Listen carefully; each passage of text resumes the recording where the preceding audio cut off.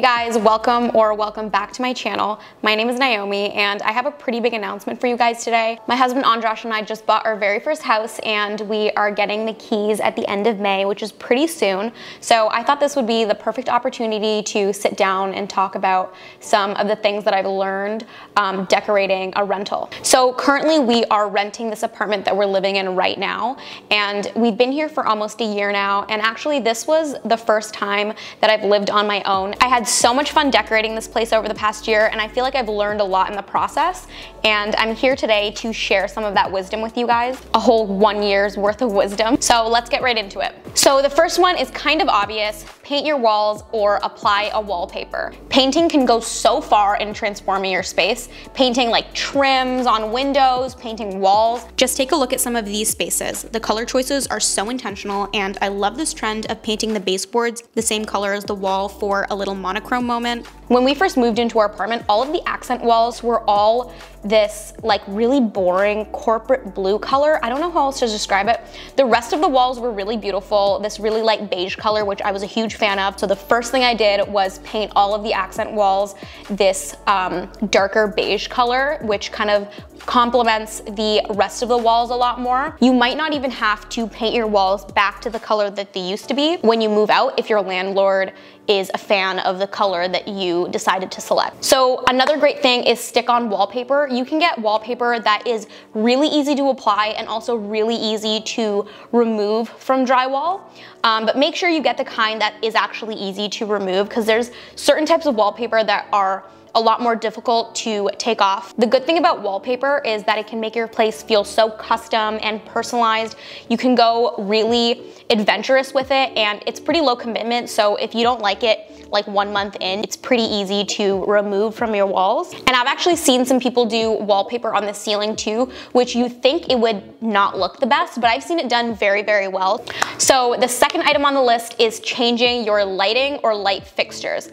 Don't underestimate how far lighting and light fixtures can go. And this one is super easy for rentals, because all you do is just take down the current light fixtures, store them away somewhere, and when you're ready to move out, you can just bring those back out and then reinstall them. But listen, we need to have an important conversation. I know you have a boob light somewhere in your house. Oh my God, what is that? Oh my God, what is that? No! God, please, no! No! No! No! It's 2021. We should be past this as a society. But in all seriousness, you can get really stylish and sexy ceiling lights to replace those ugly boob lights. One of the best places to shop for affordable light fixtures is IKEA.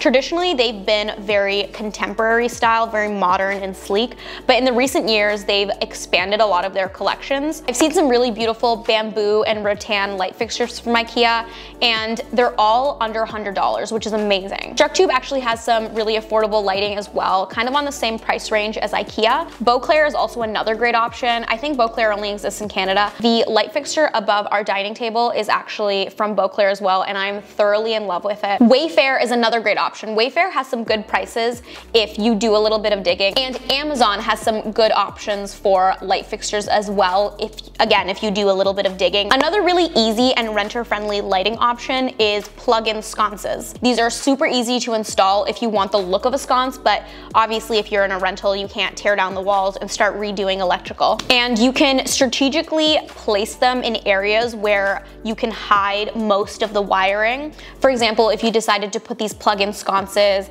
above your nightstands next to your bed. So moving on to the next tip, this is also about lighting, and it's to put all of your lighting on dimmer switches. This one's really easy to do. All you need to buy is dimmer switches and replace the switch panel and just wire it up. Having dimmable lighting just feels so luxurious and can really change up the mood in a room. You can also buy these awesome things called smart lights or smart light switches, which allows you to control your lights from your phone. So we actually have this in our apartment. We have the Philips Hue smart light bulbs in our kitchen and our master bedroom, and then we have the Philips dimmer switch in the dining room and in the office. And I love this because how many times do you like get into bed or something and you realize that you left a light on in the other room? It's so much better to just be able to shut it off from your phone. Okay, so my next tip is to install drapes. If you have those builder grade vertical blinds or some other sort of ugly blinds, you can easily cover them up with some beautiful drapery. I think the only thing worse than a boob light is vertical blinds. So maybe ask your landlord if you can take the blinds down entirely and then just install the drapery that you want. It's worth it to just ask because maybe they say yes, but if you do end up taking your blinds down, make sure you know how to reinstall it, because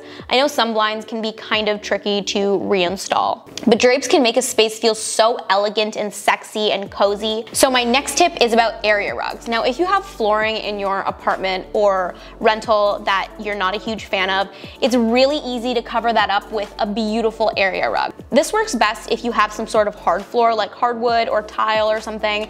It doesn't work out that well if you have carpet, especially if you have really thick carpet. Putting a rug on top of that, it's not fun to walk on. It wobbles around in a weird way. So it could work if you have carpet that has a very low pile and is super thin. I've seen people do rugs on top of that and it's completely fine to walk on. But yeah, I just wouldn't recommend rugs for a super thick carpet.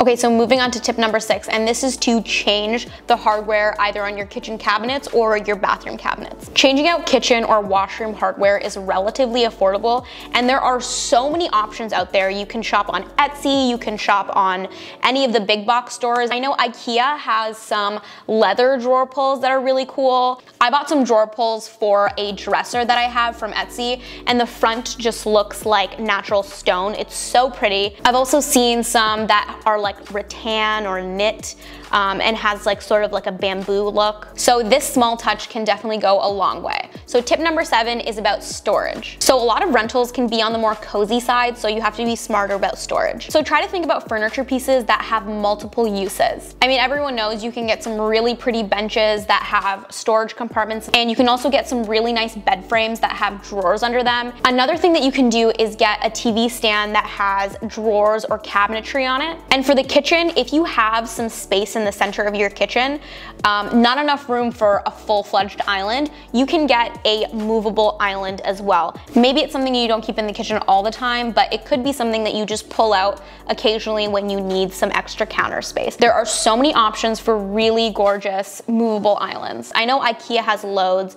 Crate and Barrel has some of my favorites. So another thing I've noticed is a lot of people forget to use the vertical space that they have inside of either cabinets that don't have shelving or closets. For example, under a washroom vanity or even underneath a kitchen sink, typically there isn't shelving there, but there is a lot of wasted vertical space. So I would say definitely get some sort of storage for inside of those cabinets.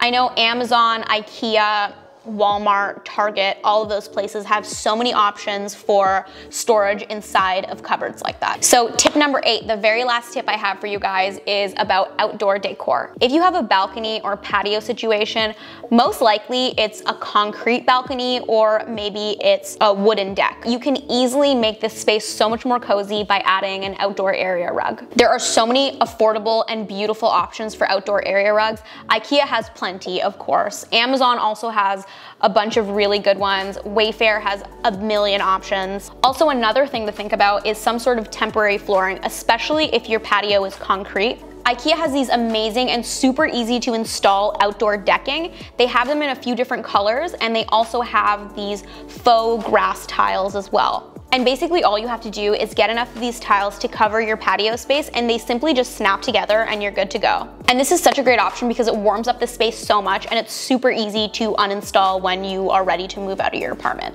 And of course, there's a million different options for outdoor furniture as well. You can get sectionals or sofas that are a little less bulky and kind of meant for a smaller outdoor space. So if you don't have enough space on your balcony or patio to put a sectional or a sofa, you can always go with a cute little table and chair set, which I think is super romantic. You can really make your space feel like you're in a Parisian cafe or you're in Italy or something. And definitely if you have a balcony, get those little flower baskets that you hang over the edge. Those are so cute and so romantic, and you can add so much color to your space as well if you plant a few flowers in there. And get some greenery overall. Plants always make a space better. And if you get a lot of sun exposure on your patio or balcony, you can get these outdoor umbrellas that are meant to go up against a flat wall. wall, or you can get these rollout shades that are either installed against the wall or they stand on their own legs. And these are great options if you have a really small balcony. So that's all I have for you guys today. Don't forget to like and subscribe if you enjoyed today's video. Leave any suggestions for videos that you guys want to see in the future in the comments. I really hope you guys enjoyed this one, and I hope to see you back here next week.